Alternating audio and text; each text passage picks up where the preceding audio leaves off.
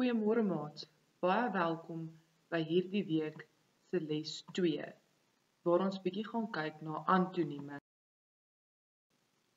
Wanneer jy die woordjie antonieme hoor, dink jy dan ook aan teenoorgesteldes. Antonieme, anders. So is byvoorbeeld klein die antoniem van groot. 'n Antoniem is 'n woord met die teenoorgestelde betekenis as 'n ander. So is byvoorbeeld hoog die antoniem van laag. Hoog, laag. Nog 'n paar voorbeelde van antonieme. Susan lees baie boeke en Jan lees min boeke.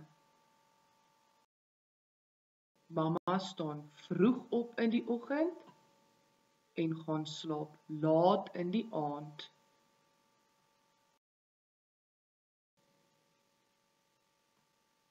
My maats is altyd vriendelik. Vandag is ek kwaad vir Boeta.